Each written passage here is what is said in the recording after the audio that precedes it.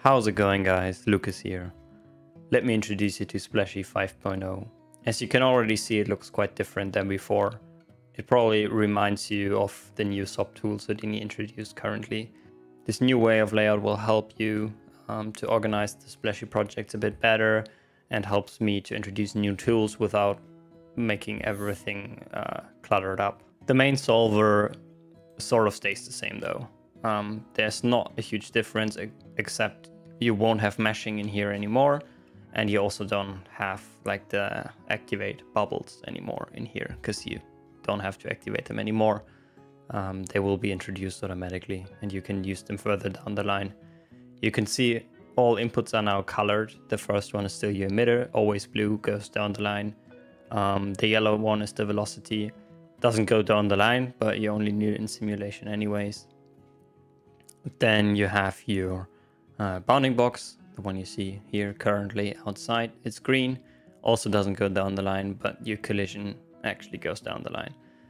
You don't have to worry about bringing... You can see the first node down here is the splashy cache. So if you just type splashy, you will see splashy mesh, splashy cache, and the normal splashy, of course. The splashy cache is pretty much just a file cache, but it helps you to compress your cache.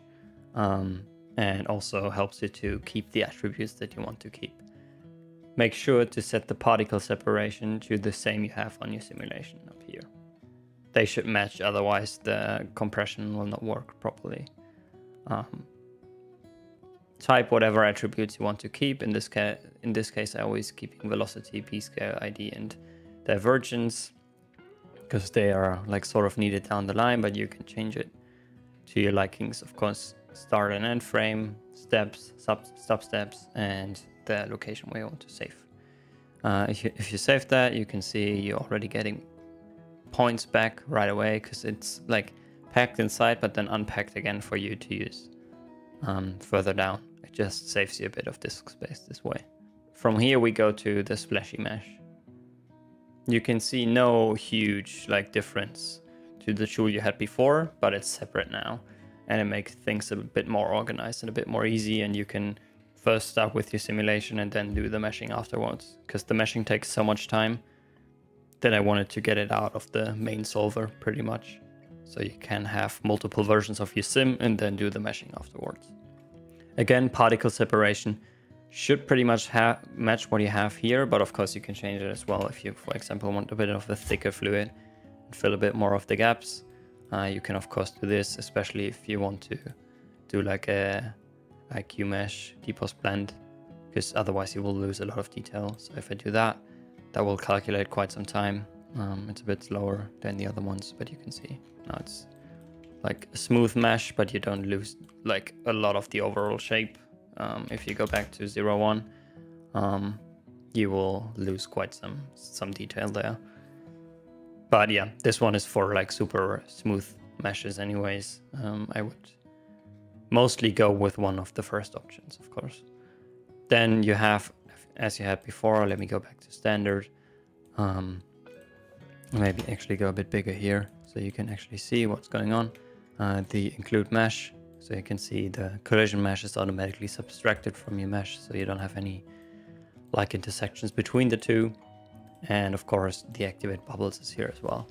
And this one, as I said before, you don't need to activate it in sim anymore. It's in there all the time, and you can see there are tiny bubbles in here. But of course, you can make them bigger as well. Yeah, that gives you some bubbles in here. You have a bubble threshold, which pretty much allows you to keep more or less bubbles. You can go crazy and do bubbles everywhere, pretty much. It's a bit hard to see. You have to go to meshing pretty much, or use like an alpha attribute or a glass shader to see it a bit better in viewport.